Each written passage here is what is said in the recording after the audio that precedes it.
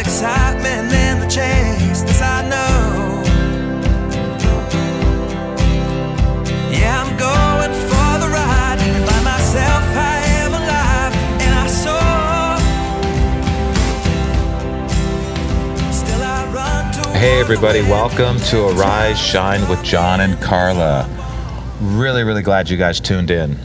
We're going to continue today talking about faith, but we're going to talk about it from a little different angle. And I just wanted to remind everybody too, again, of what this program is based on. There's a scripture, and the Bible says in Micah, "Rejoice not against me, O mine enemy. When I fall, I shall arise." Sometimes you just need to say, "Devil, shut up. Quit laughing. I'm coming up. God's helping me. Everything's going to be great and powerful and wonderful. And everything's going to be greater than even all right." So we just want to encourage you with that scripture. That's what this program is based on. Carla, say hi and we can get into the Good morning, everyone. Thanks for tuning in and just spending some time with us this morning. I just wanted to let you know, you may not know this, but we do have someone live on Facebook to interact with you. So be sure that in the message area there that you say hi, tell us who you are, where you're watching from. If you have any prayer requests or any questions or anything, you can type it in that message area because there is somebody live there to talk to you. And so thanks for tuning in today. Share this on Facebook because there are a lot of people who need to know some things about faith. We all do. That's right. We all do. And you know, sometimes people are a little intimidated to witness or to share their faith or to share the gospel with other people. One really easy way to do this is just hit that share button, share this program on your own Facebook, and you are just now witnessing to all your family and friends on Facebook. So it's really easy to do, and so share. We promise we won't get weird, right? Maybe, we'll see. We promise your friends will be glad you shared it. Yes. And we have a saying around here, sharing is caring. Sharing is caring, yes. But like he said, we're gonna talk about faith today, but we're gonna come at it from a little bit different angle. A lot of times you hear us talk about faith here at Faith Heights Church, of course, obviously. But today we're gonna talk about what faith isn't. You know, sometimes it's just as important to know what faith isn't as it is to know what faith is. Because we want to make sure that we really know what faith is, and sometimes we have to know what it isn't to know what it is. That's right. That's so good. Yeah, that's really good. Process of elimination. Exactly. A lot of people think they're in faith, but they are not in faith. That's right. They get disappointed, and they think faith doesn't work. When all along they weren't really in Bible faith to begin with. Maybe they were in hope. Maybe they had great desire. Yes. Maybe they really wanted something. Maybe they had strong need. But faith is different than all those things I just mentioned. Faith isn't hope. Faith isn't desire. Faith isn't need. Faith isn't wanting something real bad. Faith isn't mental assent. Right. A lot of people think mental assent is faith, and it's not. It's a mind thing when it's mental assent, but faith is of the heart. Yes. And if we can find out what faith isn't, then we can find out what faith is more accurately by eliminating these things that feel like faith, seem like faith, and they're not faith at all. Carla and I have been pastoring for 34 years, come up on 35, and we have seen people testify that they had a faith failure, or they feel like they had a faith failure. Say something about that. Well, I used to even say that sometimes ignorantly, now that I look back at it, but that something was a faith failure.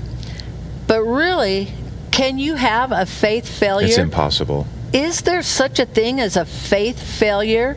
There's not.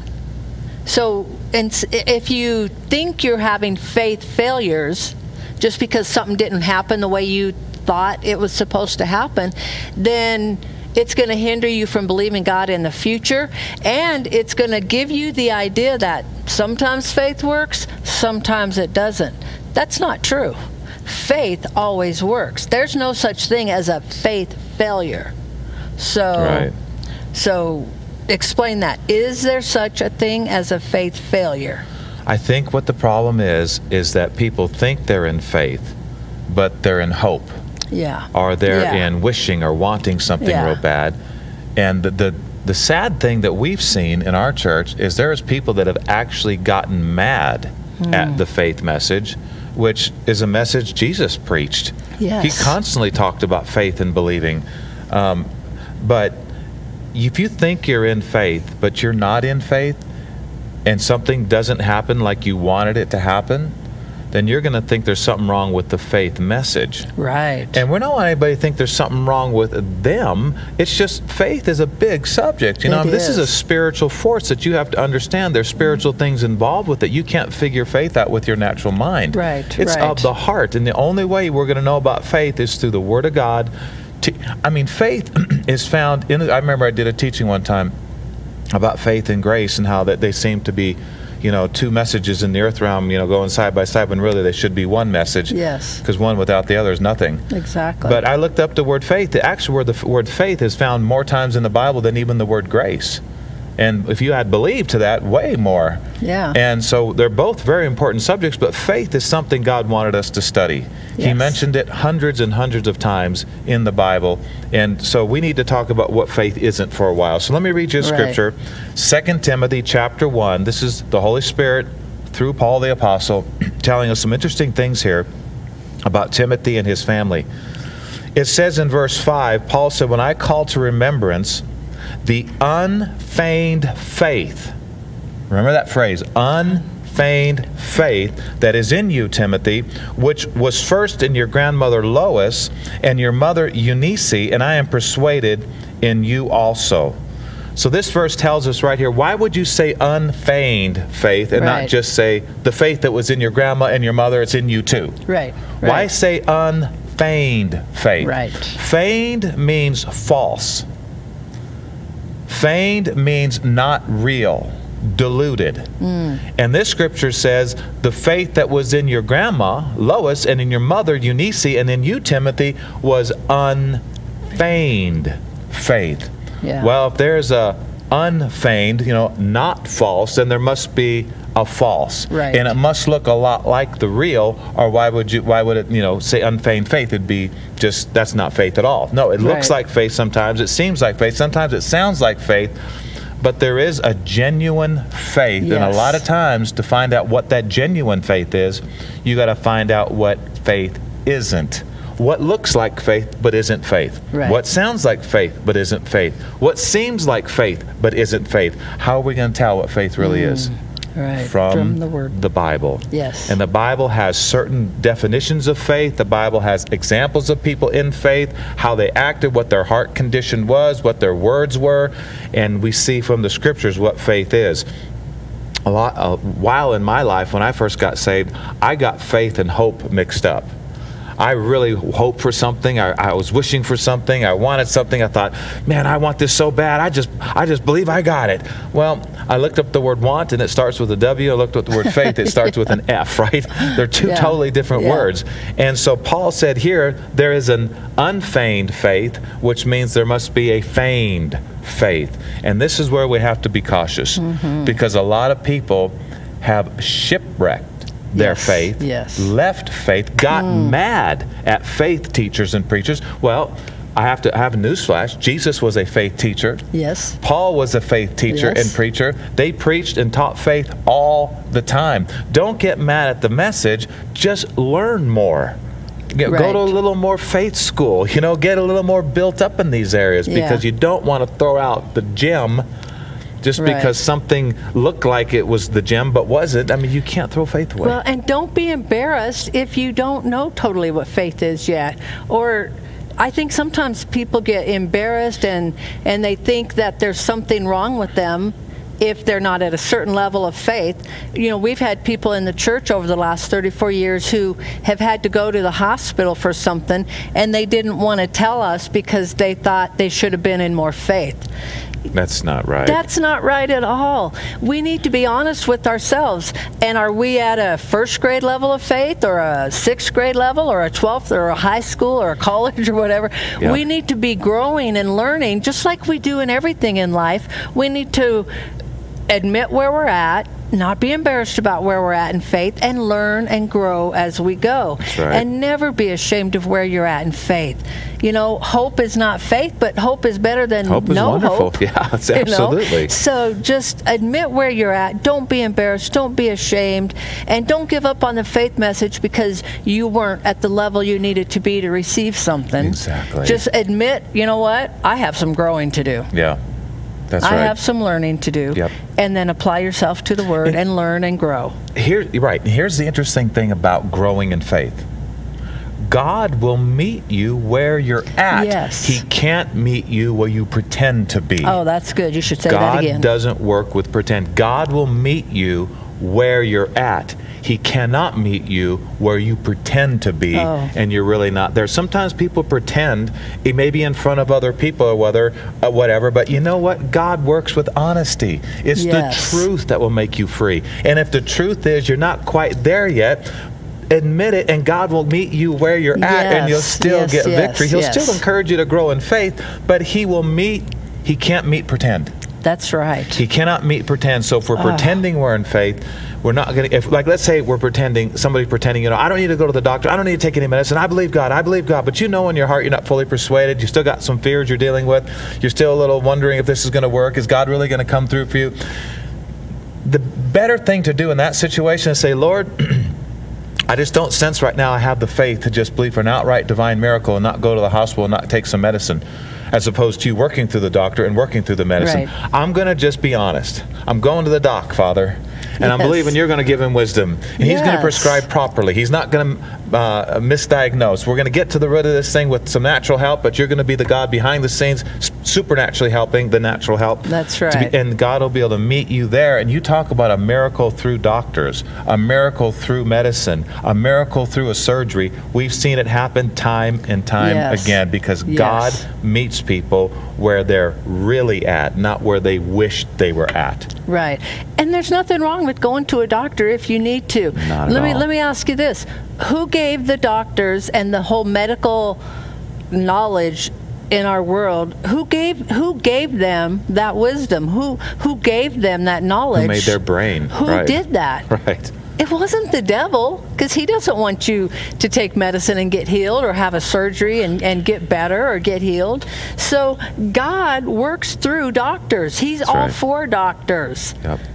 So don't ever be embarrassed about going to a doctor. God is a doctor. Yes. That's How could he be against doctors? He is a doctor. He is called the great physician. Yes. I am the Lord that healeth you. That's and so again, let's reiterate this, that Paul was talking about, when I remember the unfeigned faith that is in you, Timothy, which dwelt first in your grandmother Lois and in your mother Eunice, I'm persuaded in you also. Another little side thought about this verse, faith should be passed on. Faith should be like a generational blessing. Oh, that's good. That overrides all generational curses. Yeah. Faith needs to be passed on to our kids, like from Lois to Eunice, and from Eunice to Timothy. Faith needs to be a generational blessing.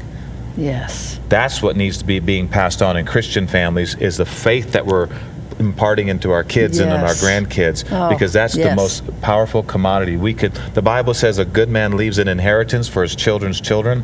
A lot of times we think that's only money. No, I think one of the best inheritance to leave somebody is the faith you built up all your life, poured into your kids. Lay hands on them before you give up the ghost, and now it's in them fully. And that'll see them through anything, even that $1 million can't see them through. That's right. So there's nothing like faith. Faith is more precious than gold, the Bible says. And so, do you have anything you want to say before I go to the next scripture? Go ahead. So I'm going to read you a scripture now in Mark chapter 9, where a man did not quite have the faith he wished he would have had, but he still got a healing for his son, because he wasn't pretending. He wasn't concerned about what people thought. If he said, Lord, help my unbelief, sounds like a terrible confession, right? Not if it's true. If it's true, it's a truthful confession, and God can work with truth. Yes. Amen. So let's read this here. The boy was having epileptic seizures here in Mark chapter 9. And there was actually a demon spirit involved with this case, and of course, all epilepsy is not because a demon spirit is involved. Some things are not demons, there's medical things in the body. This one happened to be a demon spirit. All right, and so the man came to the disciples, and said, please set my son free. I know you have power. Jesus gave it to you. Please, you have power over all devils. You have power over all disease. Help my boy. Help my boy. And the Bible says they couldn't. They tried everything. Yeah. I don't know if strife got in or whatever. You read a few previous verses, their faith wasn't working properly, and they tried, but no results. So Jesus comes down off the mountain with Peter, James, and John after transfiguration, time of powerful prayer, comes to him, and all the people come to him, and the man says, Jesus, help me, help my son. He's in big trouble here.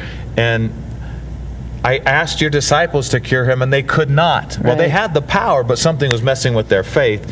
And so they brought him to Jesus, and Jesus didn't go, well, hey, if they prayed for you, you know, the ones I delegated, if they didn't get your son healed, then it's just God's will that your son stay sick. No, it's not. No. Even if the best in the land pray for you, that's right. Even if the apostles of the Lord Jesus himself minister to you and you don't get healed, that's no sign God wants you to stay that's sick. Right. That's no sign you're not supposed to be healed. Jesus comes on the scene and says, oh, faithless, perverse generation, bring him to me.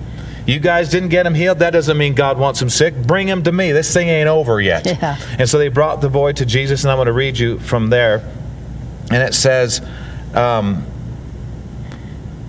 me go to the verse here. It says, they brought him to him, and when he saw him, immediately the spirit tore the boy, convulsed him. He fell on the ground, and the boy wallowed foaming.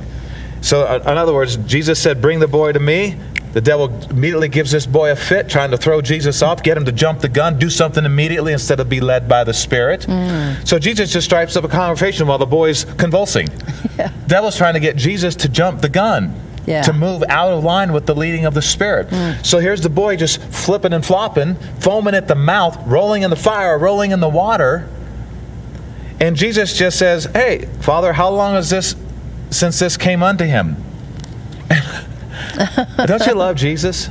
We should never respond to the devil and what he's doing. Yes. We should always respond to the Holy Ghost about what the devil's doing, and that may take a few minutes. Yeah.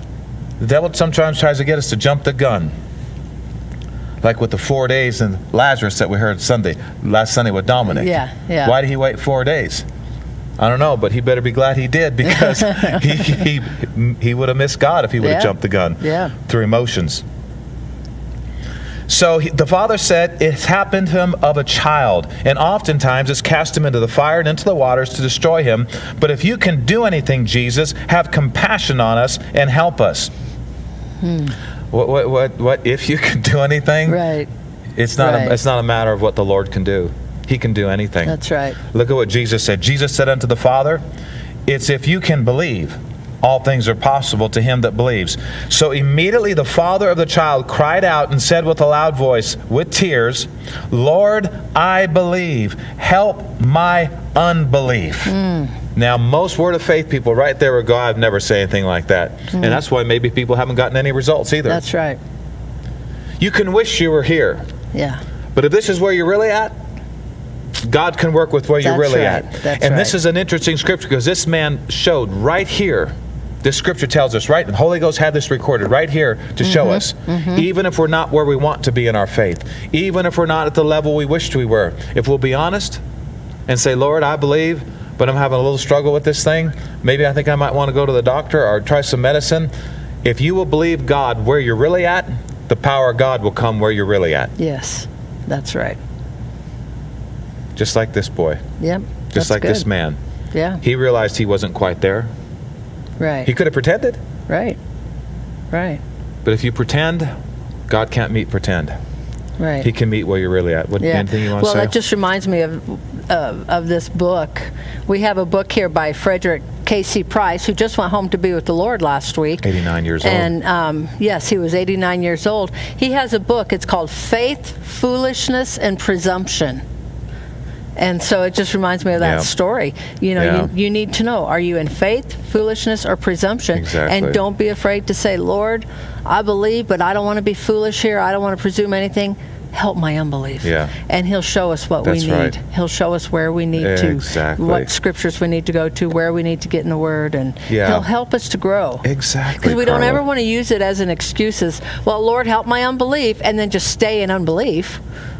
we don't want to just use that as an excuse. Well, Lord, help my unbelief. We want to constantly be growing and learning at the same time. And it's not trying harder that helps your faith. It's more word that helps your faith. Yes. Faith we talked about last week that if we're trying to have faith, we just don't know God very well. Right. Because you don't have to try to trust someone you know very well, and you know they have the ability to help you in your situation and loves you. I don't have to try to trust Carla. She didn't have to try to trust me. If we say we're going to be there, we're going to be there. And trying to have faith is the result of just not knowing God very well. You may know about Him, but intimately knowing Him, that's where real faith. I think Brother Hagin said that faith is the child of fellowship with God.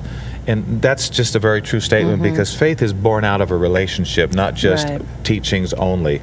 If those teachings are involved in the relationship zone, then absolutely. So real faith, I like the words F-A-I-T-H. One day I was trying to put a word to each letter to try to express what faith is, and this is what the Lord gave me.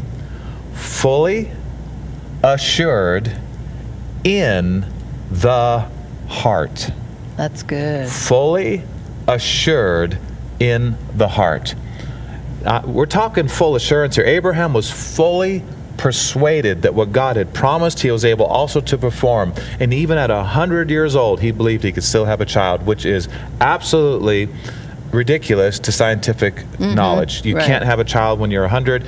Sarah can't have a child. Her womb is dead, basically. She'll never be able to have kids, but they had a child because he was fully persuaded that what God had promised, God was also to perform. Yes. You got to watch out about acting like you're in faith when you're not in faith. That can be very, very dangerous. It can. How many testimonies, Carla, have we heard of people who had children who needed insulin, and mommy and daddy said, no, we're going to believe God, and son, daughter, you don't need to take that insulin. We have faith in God. We have faith in God. And the kid goes into convulsions, we've heard it, and died. Yeah. And the parents were charged, I think. To a degree with something. Well, that's where foolishness comes in. Sometimes people hear enough word to think, okay, so if I need to be in faith, I need to put some action, and you do, to your faith. And so they'll just say, like the doctor gives them a bad report, say cancer, and they go, I don't have cancer, I don't have cancer, that's I don't dangerous. have cancer, I don't have cancer. That's foolishness. Yes, if you have a report of cancer, yes, your body has cancer. But you can say, I may have cancer in my body, but I believe by His stripes I was healed. That's life-saving, what you just said. Exactly. Totally life-saving. You don't ever want to, faith is not denying the problem. So you don't ever want to say, oh, I don't have a headache, or I don't have cancer, or I don't have God this. can't work with that because it's not a true. No. You have to divide between what's faith and what's foolishness. That's right, Carla. What's not real. That's right. So here's the scripture. Romans 4 did not say faith calls those things that are as though they're not. Right. That is not what faith does. Faith does not call what is as though it's not. Right. Faith calls things that are not as though they were. That's right. See, if we call what is as though it's not, that's lying. And man, we just veer off of God's help right there, because He works with truth. He works with real. Faith doesn't say I'm not sick. Faith says by His stripes I was healed. Right. Because if you're not sick, why even have 1 Peter 2:24 in the Bible? Right. Sickness never attacked anybody on this planet. We never say I don't have something, or my body doesn't. We just say what we believe more, and we override instead of deny. Well, I think there's even a religion out there, I've heard that, actually believes sickness is not real. And it's like, I think it's Christian science. I've worked in like 3 different hospitals. I've worked in surgery. I've worked in I've worked in every department there is. I can tell you sickness is real. I've seen people with sickness a lot, and I've seen people die with sickness. Sickness is real, but we can override what's real in this natural realm with what the Word says. So we don't want to deny sickness is real. That's right. We just want to get in faith and believe above the natural. That's it. Override, push out. Override, yes. Yes. So 2 books I'm going to recommend before we pray. Faith, Foolishness, and Presumption by Dr. Frederick K.C. Price, and also The Real Faith by Kenneth E. Hagin. It's a kind of a mini book. It's not as small as the smallest books, but The Real Faith. That's a great book. I mean, he talks about some really interesting things, especially in the last chapter, about the real faith, so that people aren't disappointed, they don't leave faith. Faith works, friend. Yes, the Bible does. says faith works. Jesus said all things are possible to them that believe. Let's just grow in faith. Let's grow in our knowledge of faith. Let's don't get the faith teachings back out. Don't push them away saying, I tried that and it didn't work. No, we are not of them that draw back from faith, but we are them that believe to the saving of the soul. Yes. So let's not be those that draw back. Let's be those that go deeper and find more. Spend a little more time. Turn off the TV for a while. Study some more faith messages. Listen to Keith Moore's Faith School. Listen to the things that's coming forth in Faith Heights. Yes. And you'll build your faith and you'll see it works. Just don't give up. That's right. So let's pray for our audience. Father, we're asking in the name of Jesus that those that are watching right now and will watch later on an archive, open their eyes, reveal to them the real faith. Show them, Father God, that your word has all the answers and it will bring the light that they need, and they will operate in real faith and they will see real results. We just bind any doubt and fear away from the minds of the people, and we say in Jesus' name, be gone fear, be gone doubt. And we say, Father, thank you for light on faith in Jesus' name. Amen. Well, thank you for watching. We got to sign off for now. Carla, say goodbye. Goodbye. Love We love you. you We'll talk all. to you next Monday. Bye-bye.